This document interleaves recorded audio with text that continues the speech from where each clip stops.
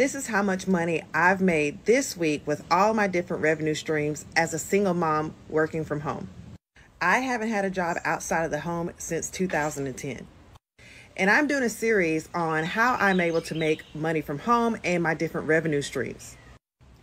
If you're looking for ideas on how you can bring in money from home, check the link in my bio. There's an ebook there called 50 Side Hustles for Moms Who Want to Stay from Home if you're looking for more ideas.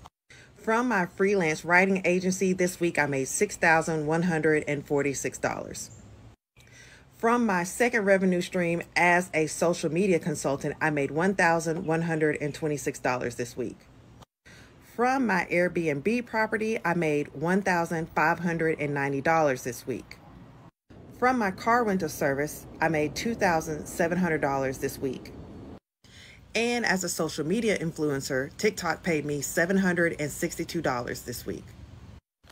Whatever type of mom you are, whether you're single, you're married, you stay at home, or you work a 9 to 5, you need to understand that it's impossible to make the type of revenue that you want while trading your time for dollars.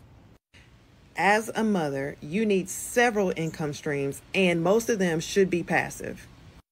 Because while you're doing all the things, you're cooking, you're cleaning, you're taking kids back and forth to school, and little Johnny got sick this week, you can still have money coming into your account.